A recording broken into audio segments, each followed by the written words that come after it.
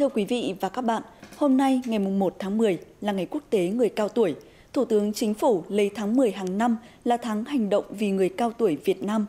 Tháng hành động vì người cao tuổi Việt Nam năm nay có chủ đề chung tay bảo vệ, chăm sóc và phát huy vai trò người cao tuổi nhằm tăng cường tuyên truyền, nâng cao nhận thức của các cấp ủy Đảng, chính quyền, các ngành, đoàn thể, gia đình, xã hội và người cao tuổi về mục đích, ý nghĩa của tháng hành động, đẩy mạnh công tác bảo vệ, chăm sóc và phát huy vai trò người cao tuổi, đóng góp cho sự nghiệp xây dựng và bảo vệ Tổ quốc.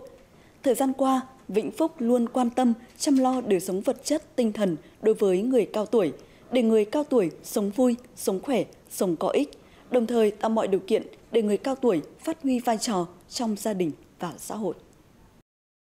Toàn tỉnh Vĩnh Phúc hiện có gần 172.000 người cao tuổi, trong đó có trên 1.600 câu lạc bộ người cao tuổi đang hoạt động tại 136 cơ sở hội.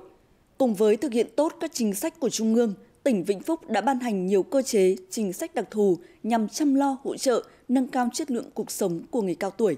Đẩy mạnh tuyên truyền, nâng cao nhận thức, trách nhiệm của gia đình, cộng đồng và xã hội trong việc chăm sóc, phát huy vai trò của người cao tuổi. Tập trung trợ giúp y tế, chăm sóc sức khỏe người cao tuổi, phát triển mạng lưới cơ sở trợ giúp xã hội, cung cấp dịch vụ chăm sóc, phục hồi chức năng đối với người cao tuổi,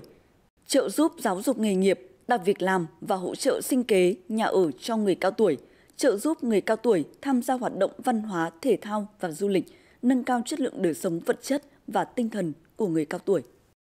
Trong những năm qua, được Đảng, Nhà nước hết sức quan tâm, tạo điều kiện về các cái chính sách chăm sóc,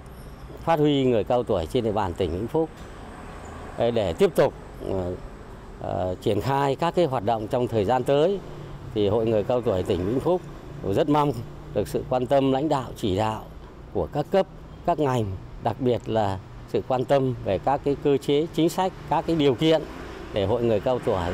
triển khai tổ chức các hoạt động trên địa bàn. Thực hiện tháng hành động vì người cao tuổi Việt Nam năm 2024, Hội người cao tuổi tỉnh Vĩnh Phúc đẩy mạnh tuyên truyền các hoạt động nhằm tạo không khí hưởng ứng tích cực tham gia của cấp ủy, chính quyền, các ngành, đoàn thể và toàn xã hội trong công tác bảo vệ, chăm sóc và phát huy vai trò của người cao tuổi, đồng thời khơi dậy truyền thống tốt đẹp, phát huy vai trò, đóng góp tích cực của người cao tuổi trong gia đình và xã hội, xây dựng hình ảnh người cao tuổi Việt Nam, tuổi cao, gương sáng. Chúng tôi tiếp tục tham mưu với tỉnh ủy, Hội đồng Nhân dân, Ủy ban tỉnh để có một cái cơ chế chính sách chăm lo cho người cao tuổi, như các cái điều kiện đảm bảo hoạt động của người cao tuổi, rồi cái chế độ bảo hiểm y tế đối với người cao tuổi không có chế độ, rồi tiếp tục triển khai thực hiện có hiệu quả hai cái nhiệm vụ mà chính phủ giao cũng như các kế hoạch của Ủy ban nhân dân tỉnh giao cho Hội người cao tuổi.